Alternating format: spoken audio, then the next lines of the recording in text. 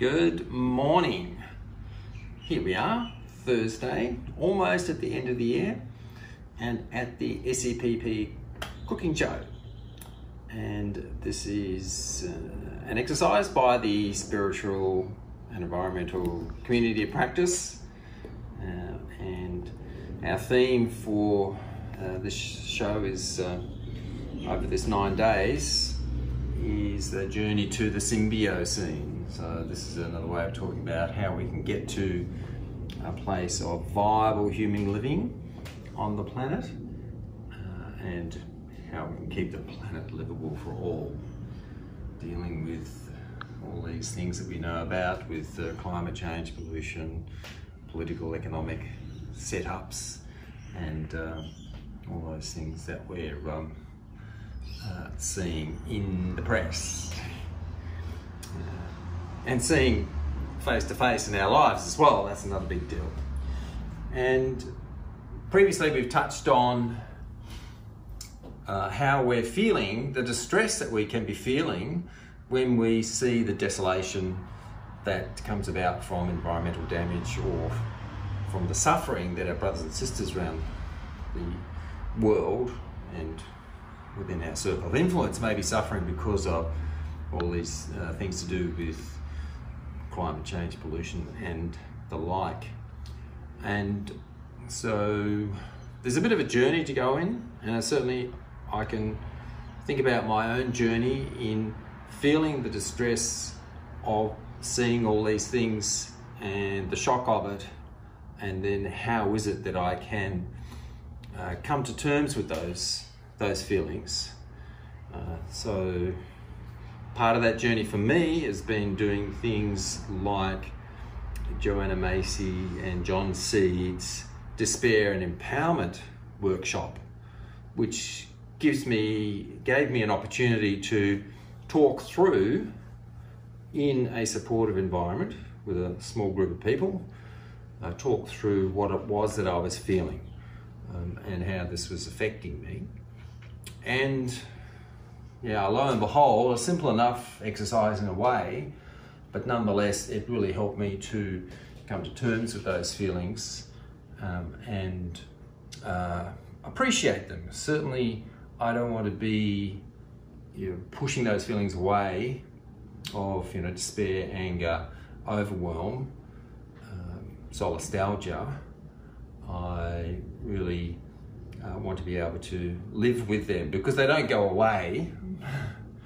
If you undergo a bit of a healing process with those feelings, then they will continue to come up.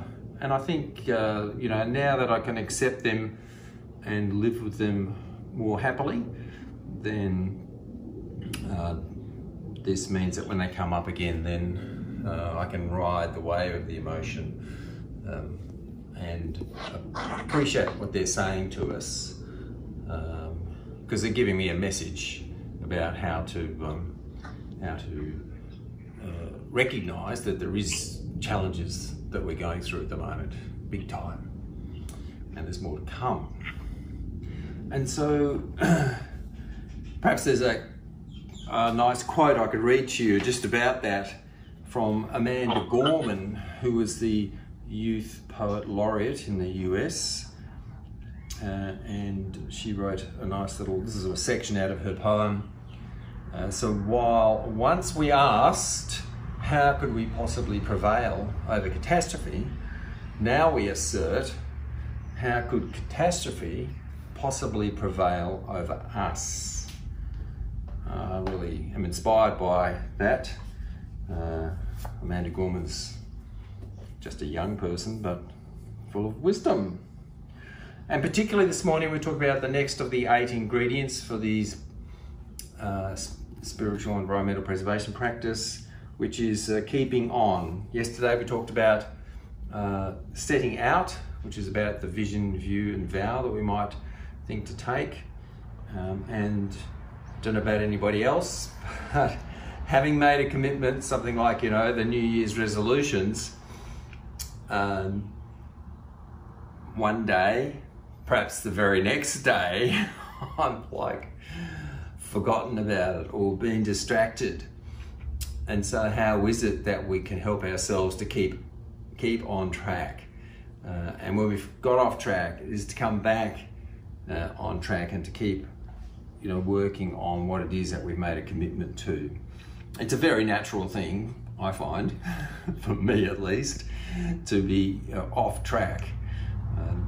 And there's that analogy of flying to the moon in a space rocket. There is, you know, that the spaceship going to the moon is off track most of the time, and then it's always making corrections to get back on track to get to that destination. And a bit of an inspiration from Master Hsing Yun, from 365 Days with Wisdom, February 25th entry, is let attitude remain unchanged in poverty and wealth.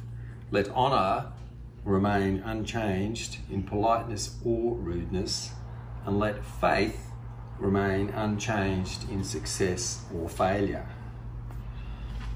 And some of the things that we're talking about with keeping on with the SEPP 8 ingredients is to develop our spiritual skills. So this is about more mindfulness, concentration, and keeping ourselves on track. Having an obstacle remedy approach. So when obstacles come up, how is it that I can apply a remedy for that? Master Hsing Yun has actually got a list of 100 obstacles and remedies that we can think about applying to those. We can also look to right mindfulness and right effort.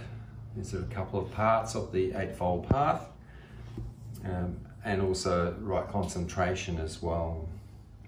And then to keep on with something that is challenging like this is that we're faced with, is to generate joy, generate Dharma joy, and to have prayer in your life as well.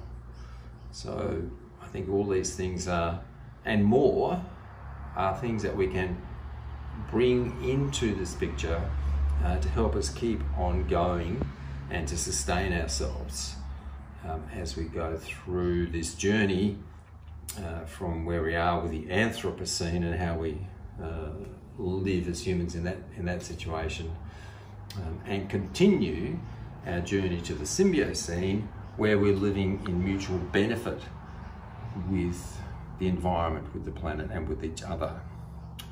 Now it's time for Ling to give us our little cooking demonstration for this morning. Thank you, Ling. I also would like to acknowledge the traditional owners of the land. I'm going to make the melt. So I have got toast, the gluten-free bread. I'm going to lie them down on here. And what I'm actually going to do, previously, yesterday in the sessions, I have done the tea eggs. So that's the tea egg with the shells. When it's actually come out, each egg, it looks like this. It's all have these beautiful patterns and marbles and like spider web. It's so beautiful, and the cracks. Really, this is actually the cosmo cracks that we can actually see in our life. You know, there's actually so many different perspectives. We can see from there and from there, and that's not just that. When we cut it open, what do we see? Do we see like something like outside? Is it outside and inside? There's two different things. So when we actually look at something, don't be fooled by the outside look. Don't judge the book by the covers. You know, we like to do that, but what is it for? We need to be able to transcend or to shift the focus. Rather than actually being fooled by the outside look, can we actually cut it open and contemplate on the inside? Now, with the eggs, you can actually do so many different things. You don't have to cut it like that. I was originally thinking about make it easy for me just to put it in a bowl and scramble it up and mix it up. But then I was thinking, you know, there's another bowl that I actually have to wash. I'm not in the mood of washing any dishes. So I decided just to cut it in, slide them up and just lie them onto the toast, the bread. And I also have preheat the oven as well. Now I also have, you don't need much really. We think that in our life we need this and we need that, and we went shopping and we actually bought too many things, too much that you know, that we actually have bought, and fill up the fridge, and then we let the whatever it is that we bought you know, go off to the landfill. Luckily we actually have got worm farm, so you know, feed it to the worm. So as you can actually see, there's not much that is needed. Just cut that one up. I can actually just throw them away, but I'm not going to do that. And also I have got some, I have choices of the cherry tomatoes or the actual tomato. This cherry tomato is actually from home. So what I'm actually also going to do, I'm going to lightly put them on the sides. Those cherry tomato then actually will become the decorations on the plate, because we do actually eat with our eyes as well as our ears. So I'm going to slide these tomatoes in half. I'm going to use that to decorate the plate. Now these the edible flowers, I'm going to use the edible flowers in a minute, but for now I'm going to use the dill. Dill is it's quite good with emotions. You know, if you actually feel like not happy or sad or irritated, get some herbs, listen to your body, get some mint into your system, get some dill into your system. So that is actually will help. You know, the different way you can actually eat them. You can make tea that tastes really good with tea, the dills, or you can just actually put them in your salad or whatever it is. Yeah, right. Now the next thing that I'm actually going to do, I can either actually put hummus or olive dips in there, but I'm not going to do that. There's always choices. I'm going to put the tomatoes over it. So I sprinkle the tomatoes on top. Very, very easy. And as I'm actually doing it, this is very therapeutic for me.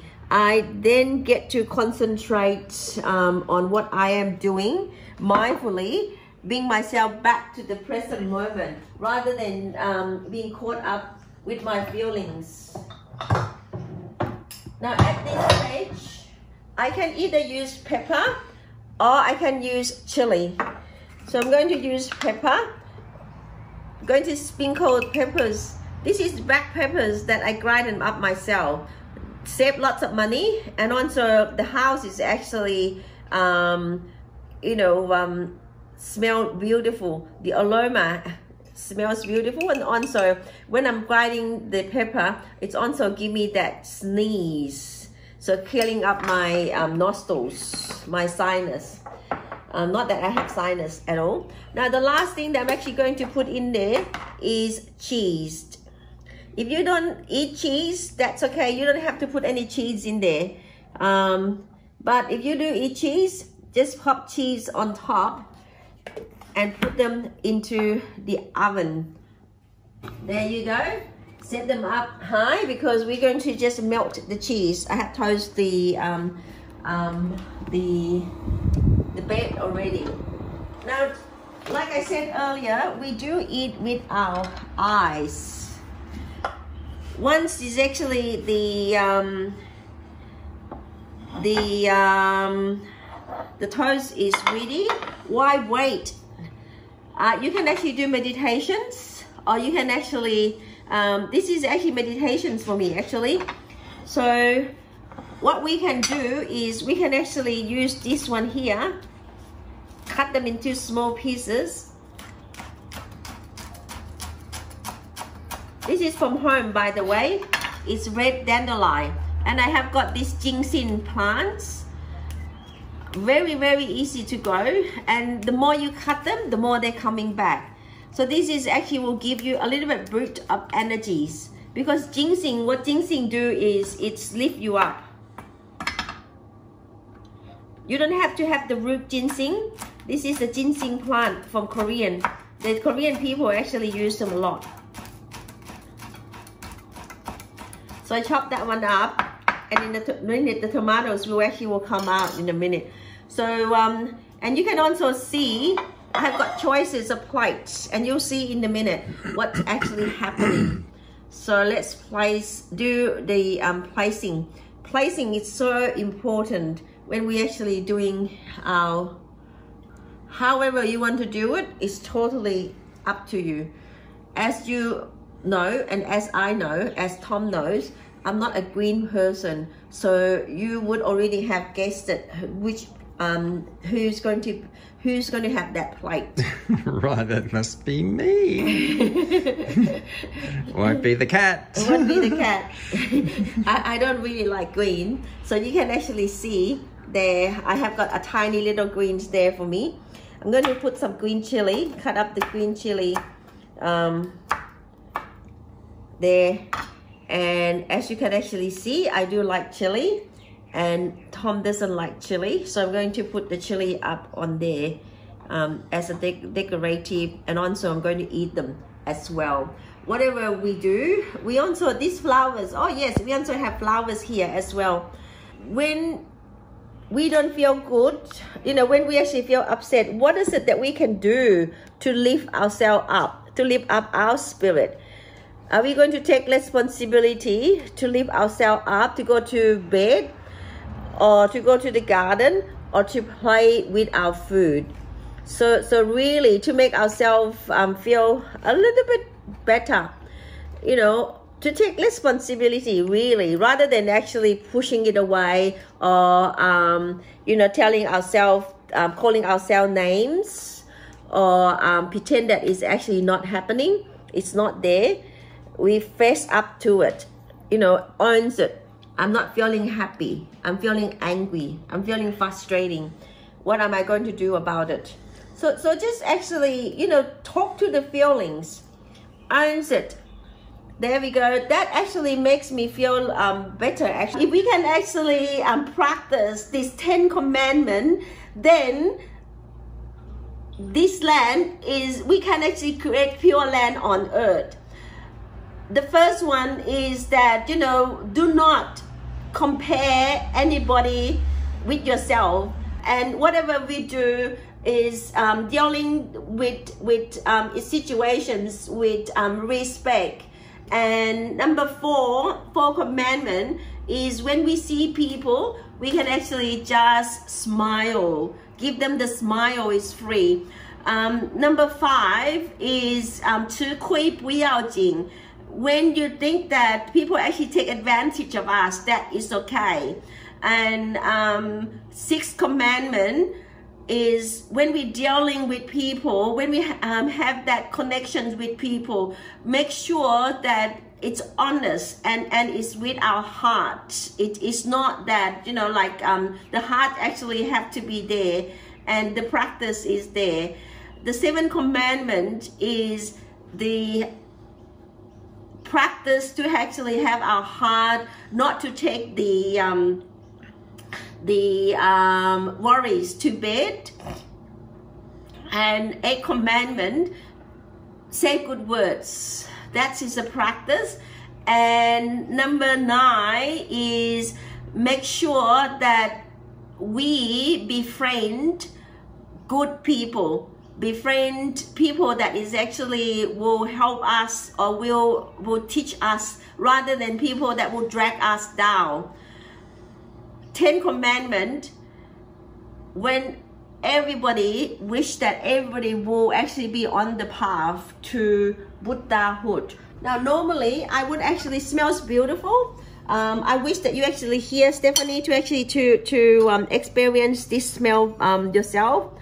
But what I can actually do best is just to show you that's what it is. That's how it actually look like. It looks like colours of Christmas, the red and the yellow and yeah, the right. green. Nice. We are celebrating Christmas, are we?